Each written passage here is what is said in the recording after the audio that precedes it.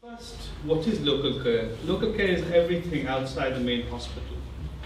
And I think both nationally and at the STP level, it's recognized that that's something we need to develop very robustly over the next few years if we were to meet the demands or the needs of our local population within the financial envelope that NHS provides us.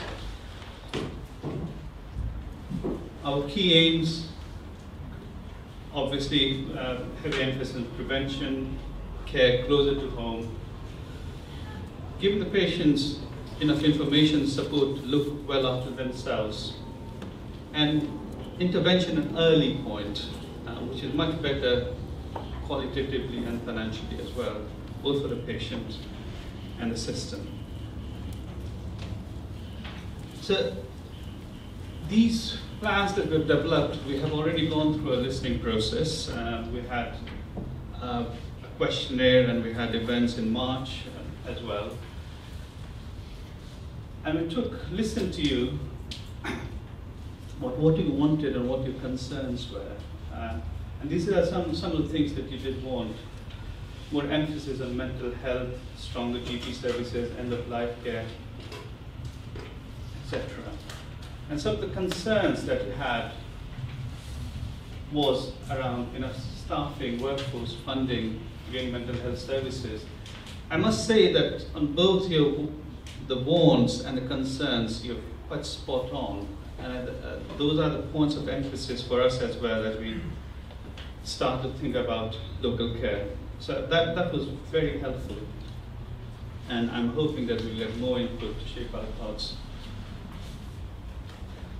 Before we go to the plans, I think it's important to go through the challenges that we face in Kent. A population rise of nearly 500,000.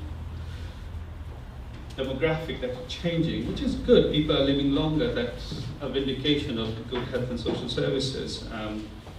But it poses its own challenges. More people have more long-term conditions that we have to manage, and they have to manage as well. Mental health is rising, and prevalence is rising, and 1 in 4 will have a mental health problem at some point. And we need to really think, are current services geared up for that or not?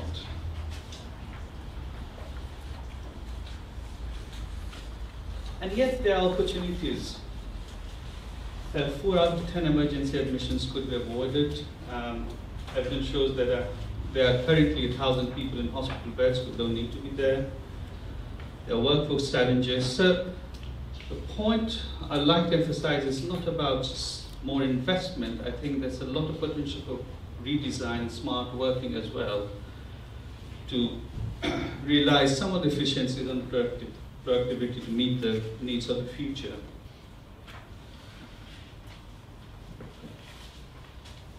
I think our emphasis will shift substantially on prevention as we go forward. I think this is one of the missed tricks.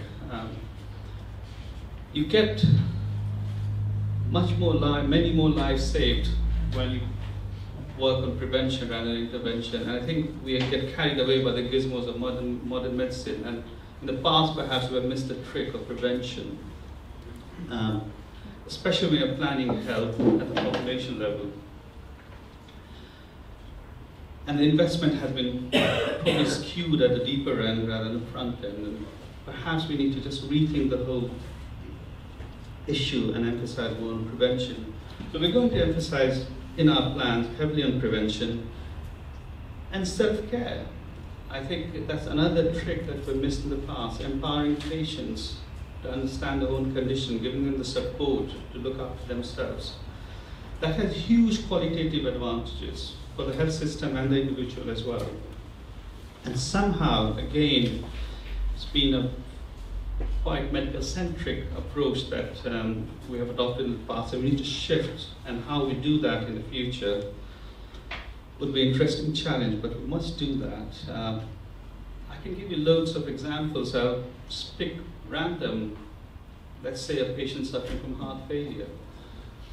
A simple trick of asking him or her to measure the weight, and the moment it goes up, to notify someone, prevents a hospital admission. What happens now? They come in touch with us when they're breathless. that's a stage too late. They end up in hospital. And those are simple tricks that were missed in the past. Just a bit of support, bit of education, a contact to the patient when they're worried they can bring someone, can prevent a lot of admissions. And I think self-care is something we need to emphasize strongly on. So just giving the foundation for our local care strategy at 4 levels: general practice, clusters, and I'm going to talk a bit about that as well, local care hubs, and West and wide services. Each setting will provide a different level of services which are complementary to each other rather than duplicating. I'll go through that one by one. Let's talk about general practice, the bedrock of local care, I would say. Both you value the doctor-patient relationship, that kind of human relation based on the ethos of care, compassion, and medical excellence. You value it, we general practitioners value it as well, and we've fought hard to retain that. And I think going future, absolutely, general practice needs to be much stronger than present. So that our whole plans are centered on making general practice strong. Now, we know there are workforce problems. We need to make general practice resilient. But we are almost in a catch-22 state at the moment, and somehow we need to be smart about it. There is workforce problems because people are not coping with the workload. So doctors are retiring early, people who graduate go abroad rather than work here. And we need to reverse in a way that more people are attracted to work in general practice. And there's a role for recruitment, but it takes 9 years to train a GP. But there's smarter ways of working as well. And I think that's where the 3 things, cooperate, collaborate, and combine, make a lot of sense. That we need to pool our resources. Each individual practice needs to talk to each other, share workforce, employ technology in a much better way. Look at the spread of the workforce. Does it have to be a doctor for everything? And then perhaps we can start to attract people, and then the inbuilt resilience will start to creep in. So we're already looking, and combining doesn't mean merging. Combining means combining our resources. So you'll have your local general practice, for sure. But they're much well connected to other neighboring practices as well, to share resources.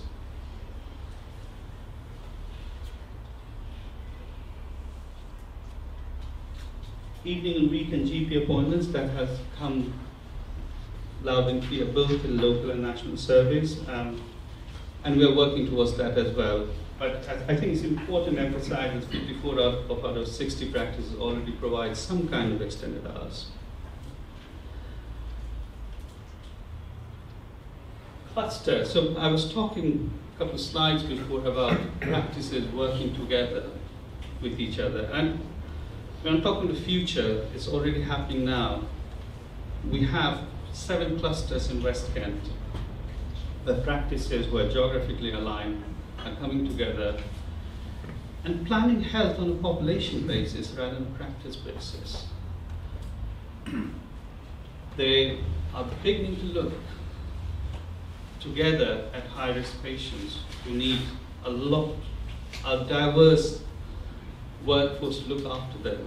So we have already commissioned teams, multidisciplinary teams wrapped around these clusters. These teams consist of complex care nurses, specialist nurses, district nurses, social workers, mental health, dementia nurses.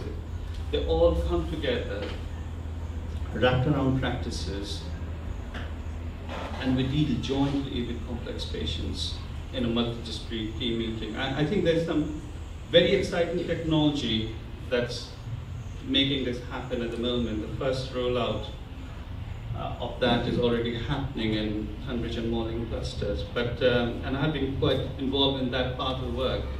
It's been hard implementing on the ground, but it's very satisfying. And now, patients who need us are visible. We intervene at a much earlier stage. We have a combined plan. And instead of just a GP looking after them, firefighting all the time, the GP is supported by 4 or 5 different health and social care professionals. And the focus is to keep people well at home. So this clustering is already happening with some very good results early on. Mental health, I don't think we can ignore that. As I said, 1 in 4 people will suffer at some point with mental health illness. And I think there are a number of things where we can improve services, especially around acute deterioration. So rapid access, more liaison psychiatry at the front of the hospital. Children's services, we've already recommissioned the children mental health services, which is due to come live from September as well, which has got a much improved service spec or offering than the past.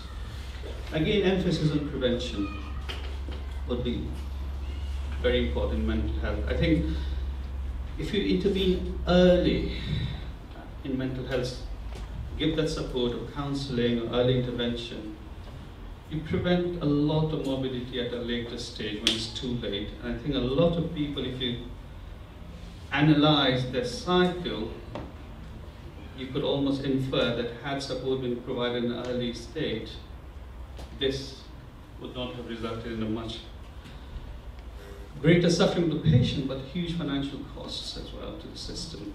And I think again we're missing a trick there in mental health, and we need to move the emphasis from secondary care mental health services, which is the predominant way of offering these services, to how we can move things early on in the community. I think I'll hand over to Penny now to talk about social. I'm conscious of time, and this is a listening event, and I really want to make sure I hear from you guys in the room. But I just wanted to say, my name's Penny Southern, and I work for Kent County Council, and I'm Director in Adult Social Care. And I just wanted to assure you how important and how significant the role of social care is in any local care plan, and to assure you that we're working closely with our partners in health, but not only in health. We see very much a partnership with our voluntary sectors and our private sectors who work in the community, and a huge amount of emphasis on prevention and well-being in the community. I'm not going to talk through the slide, it's just really important for you to show that we really want to work together, and not only we really want to, we actually have a strong and good track record in Kent County Council working with our health partners, and I've led teams over many years working co-located and integrated in services for learning disability, disabled children and in mental health. So we want to build on that, what is already a strong partnership going forward. We're working on a strategy for social care that aligns with local care and really have 3 themes, but clearly putting the person at the centre of everything that we do. And it is all about promoting well-being, promoting independence and supporting independence, and really reiterating what you're saying, that prevention is one of our key outcomes when we're working with people in local communities, because it's not just all about getting to your GP, it's about social isolation, it's around employment, good housing and good social activities. Thanks. Thanks, Penny. So the next slide is about Dorothy, and Dorothy is an imaginary or real patient. And just imagine Dorothy as someone who is 80-year-old, has diabetes, dementia, heart failure, lives alone. At the moment, the care is mostly reactive and happens when things go wrong. It's inconsistent, it's discoordinated. And I think we need to move from that to where there's a proper care planning for the patient or Dorothy, that people are involved, and Dorothy herself involved in that. And that's beginning to happen in the new culture of cluster working and NDT working, which I was alluding a moment ago. That she's able to maintain her independence. There's a whole multidisciplinary team wrapped around who looks after all the diverse needs, social health, housing, health. That she has got simple mechanisms of access, a single phone number for any needs she has. And she doesn't need to go to the specialist and secondary care, the specialist services virtually or directly is provided to her at home. That's how it should work in the future, and that's where our whole planning is. We are working on that planning. So this is just an illustration how we're planning to change care from present, which is uncoordinated and unplanned and reactive, and hospital becomes the safest place for her to go, to somewhere, to a place where it's coordinated with her consent, with her full knowledge, and works around her. Quickly, a word about hubs. These are new physical infrastructure in the community to shift services for secondary care and provide additional services in the community as well. So the first infrastructure, obviously, GP practices, and these will be hubs. Just to give a bit of what might be in the local hub, there's a list of services. And that's just our initial thinking. We haven't decided where and how many. We need to do a detailed piece of work, again with public consultation, etc., to reach to that conclusion. But these are some of the things that will be based in a hub. So you've got practices, clusters, and these are the hubs, which are new physical infrastructures. And then services across West Kent. I'll pass over to Ian to talk more about it. Very briefly, some services will need to be provided across the whole of West Kent, and in particularly urgent care services, my colleagues will be talking about in a moment, but especially beds. You know well in Sevenoaks we have a community hospital. The hospital has beds. The judgment we have at the moment is across the whole of West Kent we probably need more beds rather than fewer. But we need them in facilities that are modern, up to date, and of the right scale and quality to, in a sense, to deliver high quality services for the next 50 years. We've got a set of community hospitals in West Kent that have served us really well over the years, but actually some of them are beginning to age. So we've done some work in Edenbridge, and we're coming to we've moved through the consultation phase to a decision, and we're now starting to that. We've got to do some work around Tunbridge Cottage Hospital, because that's a leased site and that lease expires. We're going to have to do some work around Sevenoaks and the facilities here, because that building is beginning to get a little tired. It's good, it's a great service, but it probably won't last 50 years doing the same thing. So we need to do some work on that. But we need more of those or more facilities rather than less. And one of the things we will be doing as we go forward on this is coming out and very specifically engaging with the communities around Sevenoaks to look at actually what are the options and how do we do that. Right, next slide. One more. So, where will all these facilities be and when will we build them? Don't know yet. We need to talk with you about it. So specifically, as I said, for Sevenoaks, we'll need to come and engage with the community around facilities around Sevenoaks. We've just completed a review, or are completing a review of all the buildings we've got. So 60 general practices, all the buildings that KCHFT own and the facilities. We're working with district councils to see what services and facilities they've got, and with Kent County Council, because one of the things we're very conscious of is we've all got buildings, and actually it would be much better if we started to share some of the resources so that you can go to the same facilities to get your health care and your social care, and potentially community facilities as well. So that's all right. We know the population growth. We know the areas where the council are giving planning consent to build new buildings, new houses. We know the areas that are going to grow. We know the needs of the population. We are just starting to do the work to look at how we build an infrastructure. So as I say, specifically for Sevenoaks means there will be a piece of work to talk with the local community, that once we've been through this stage of the process, we'll come out and do that as a much more focused piece of engagement. Okay, back to Sanjay. Thank you, Ian. I'll rush through the next slides because I've been hurried from the sides. The three strands of good local care would be the right plan, the right workforce, and right technology. And we have a whole plan and technology which we'll deploy over the next few years, hopefully to help us working together in a multidisciplinary way, but also to enable patients to better look after themselves. I think these are the last couple of slides.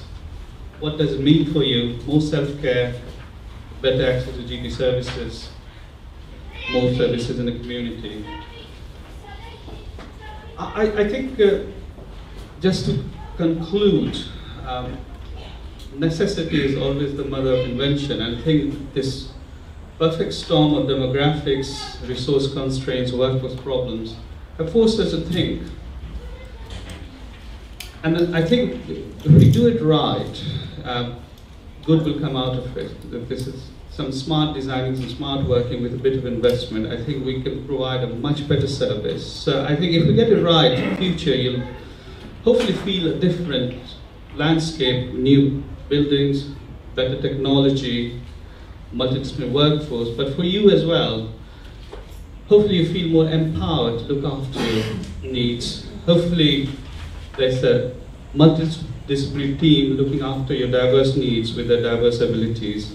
And hopefully the NHS, the social services and voluntary service come with a combined common offer to you rather than confusing you along 5 different routes. I think I'll stop here. Thank you, Sanjay. So we'll have questions at the end, but do keep a note of anything